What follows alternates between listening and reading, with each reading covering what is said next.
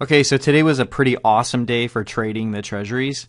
And it was great because there were just a lot of breakout opportunities to play. And you can kind of see what was going on with the order flow.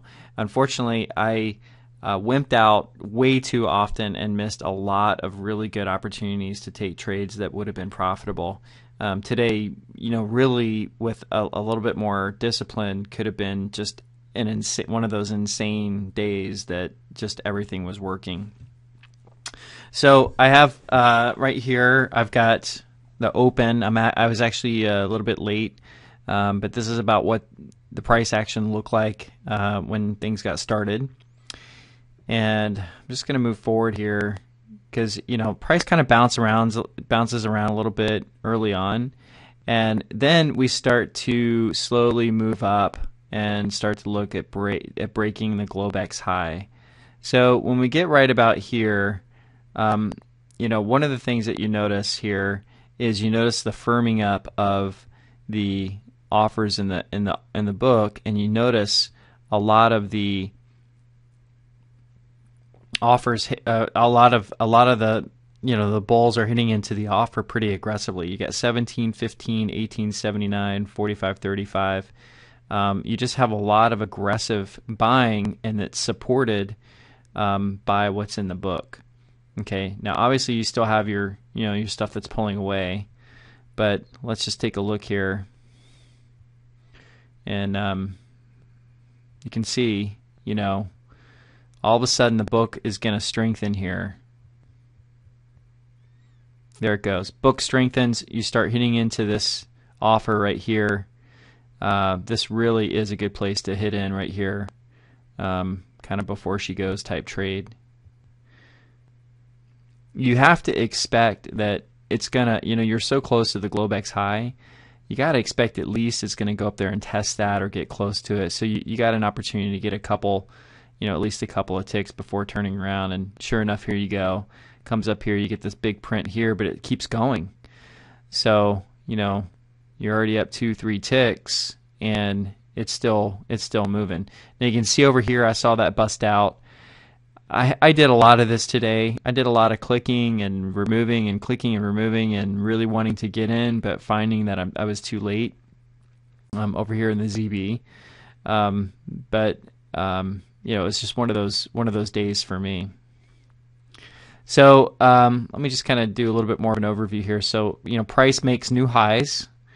It falls off of the highs. In fact, one thing I would just want to point out. I mean, just look at the volume over here. You've got some incredible amount of buying volume that's happening just throughout the day. Look at that print at 77.57 here at 12.5. So lots and lots and lots of big volume coming in today. Gets up here to 13.5, 14, and one of the things that you saw over and over again is you'd see that there would be a range area created just below a high. And the price would start to move down and through that range area. So you have these little minor points of control, like right here. You've got a 124.13. You got a 13 even here as a point of control. And it would tick above, and then it would come down a little bit below it, maybe 1 or 2 ticks below it. And then all of a sudden, what you'll find is as the bids will firm up. So here we've got 1,800 bid.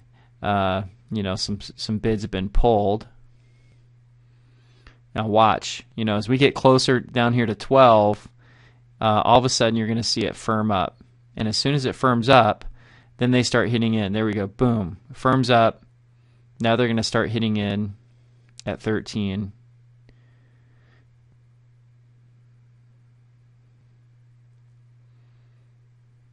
And you see they just keep firming and firming and firming. The offers are pulling.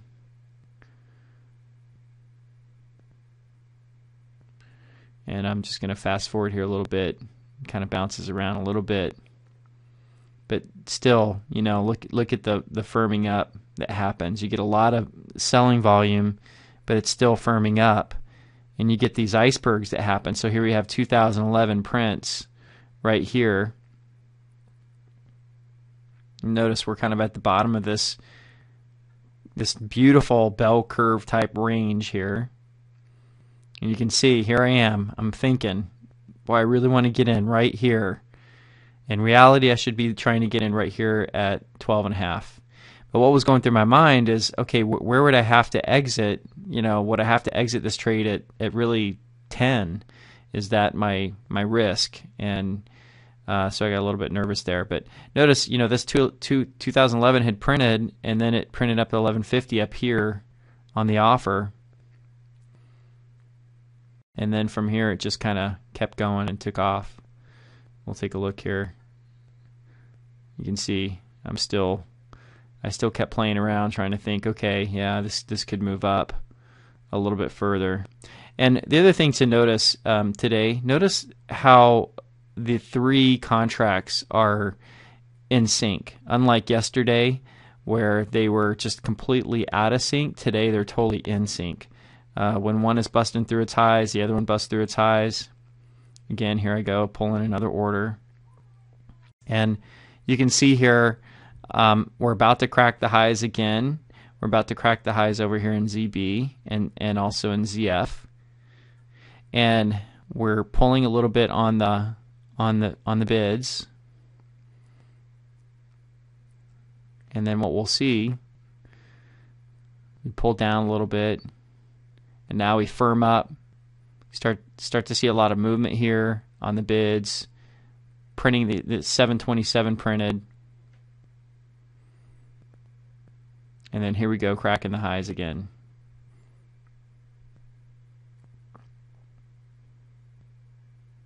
So you can kind of tell, you can see when they start to get aggressive and they start moving these orders around in the book, then they start hitting into the offer. You got to be really fast to hit this. And you can see they're going up. They went up over here. I mean, everywhere. They just keep hitting, hitting this and pushing it up further.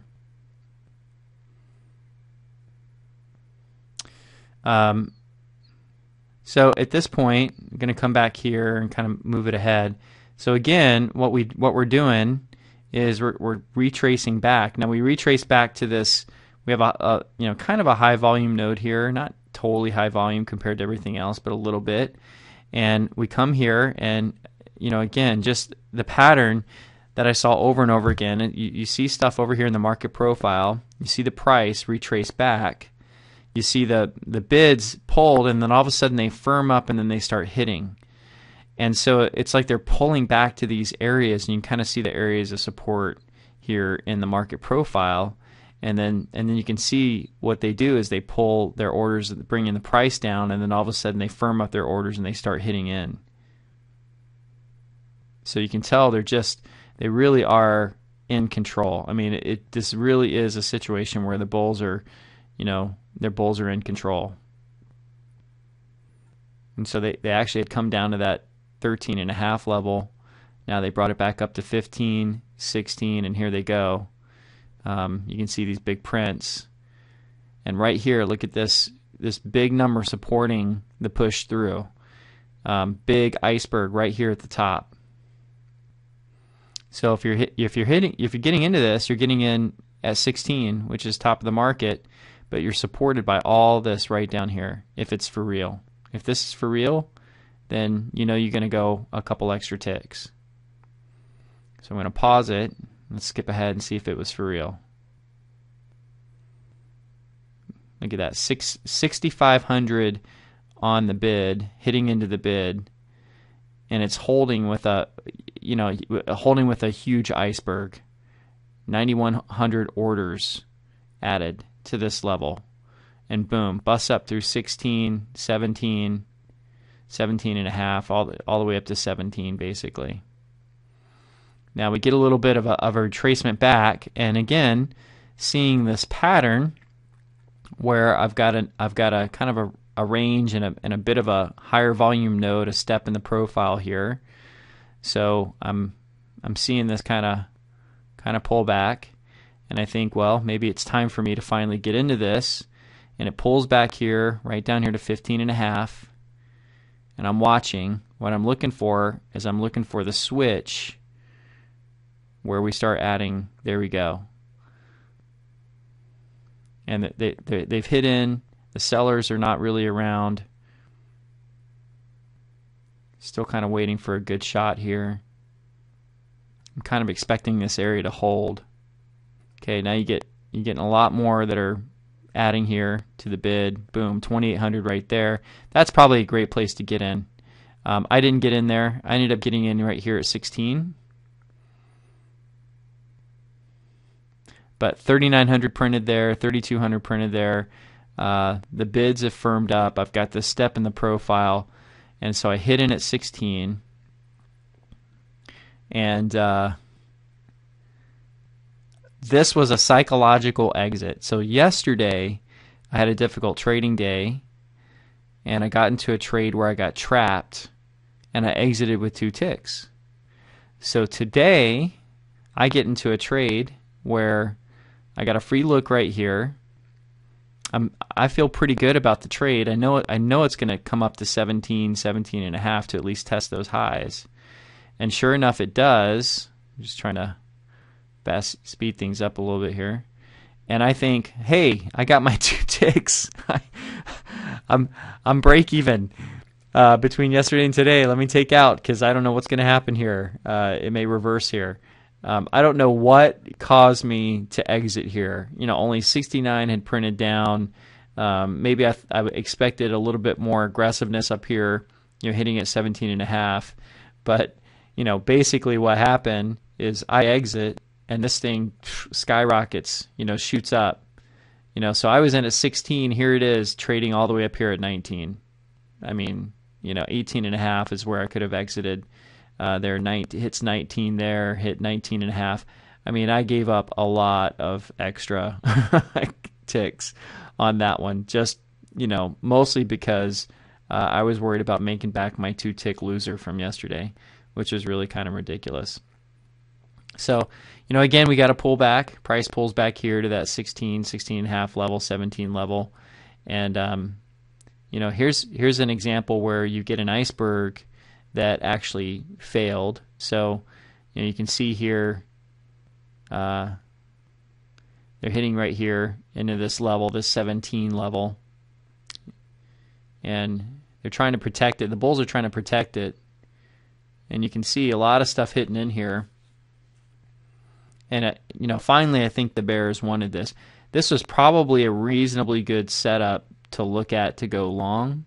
It probably would have cost you a couple of ticks, but if you took this similar setup all day, then this would have been probably your only loss for the day. And you can see big iceberg here. And goes up and down, and eventually it's going to come back down a little bit lower, down here to 15, 15 and a half. All right, so right about here, we have another iceberg. Okay, so again, back to this pattern. We've come down here to kind of the bottom area of the range. Okay, so we've come down here to 15 and a half, 16. Again, I was contemplating this area, thinking I can lean on this 15, 14 and a half area. Same pattern, came down here, started to firm up right here at 16, dropped down here to 15 and a half, firmed up again. 16 would have been a great spot to hit in here. And you'll see another iceberg here on the bid side. Here we go, 32, 3,400. This time you have a little bit more support in the profile than you did at that previous 17 level iceberg. And then it pops right back up. So again, another opportunity to pick up 2-3 ticks off that pullback, and then lo and behold, it does it again. Comes right back down here to the support level. They suck you in.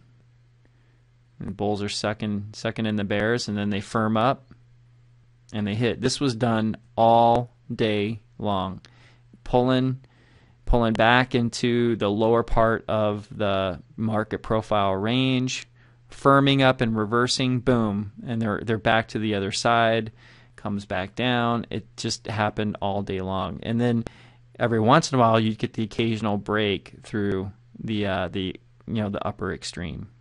Okay, so I fast forwarded a little bit because let's take a look at that break through the upper extreme. So it had come all the way back down here to 15.5, 16, came all the way back through, and now look, you get this big, big iceberg right here as they're trying to push this up, and they start hitting it. So again, that this is that time where they said, yeah, we're not going to bring it back through the range again. We want to push this up a little bit higher. And here they go. They start hitting into the offer. But you can kind of tell their pattern. I mean, look at this, 5,700 right here. That's huge. It's probably real. Most of it's probably real. Even if it's not real, it's big enough to kind of scare it up a little bit. So I'm just going to fast forward here. So we pop up another few ticks, up to 24 now. We hit 23.5, 24, 24, 25, and just an absolute, constant pattern here, coming back and forth and down, and then back up. Here we are, bottom edge of that range. We see that. So this is one of the funnest things to watch here. I'm going to pull this back here for a second.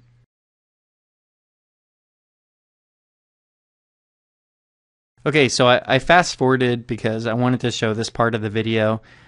This has got to be the largest iceberg I think I've ever seen watching the order flow. And granted, it hasn't been a lot of years, and I'm sure I'll see this over and over again in the Treasuries. But just notice this 23 area right here. We're trading at almost 4,000 contracts. Now this is again another that same pattern where the bulls pushed it through the highs. They made a little range here. They brought it down to the bottom edge of the range, and they tried to turn the market and flip it back up to go back up. But there's somebody sitting here saying, I'm not doing that this time. And you can see here I've got 4,000 contracts. Now I'm going to try to move this real quick over. So watch, 4,400, 4,500 almost. There we go, 48,962. Look at the number of contracts that have been added here, 10,246. So 10,000 contracts trade right here going up to the buy side, and it doesn't budge at all. In fact, it goes down. So the bulls just got hammered by someone trying to sell. Now, the important thing to note, that's probably not new money. That's probably old money. Or that's probably, the guys that were down at the bottom pushing this all the way up all day have decided, yeah, okay, I'm done. I'm taking my profit and exiting. But, and even still, look at what it caused. It caused a deeper pullback coming much further down. And, of course, the bulls weren't done today. They just kind of kept going. So you see them for the rest of the day just kind of pushing things up, further and further, kind of still continuing to play the games. A bit. Here they go. They pop it back up again, another time. So that was kind of the nature of the day, was just, push it up, pull it back a little bit, find an area of support, push it back up again, pull it back, and it was just repeated all day. Really great day. If you can spot days like this on a regular basis when they occur, I think there's just a lot of money to be made.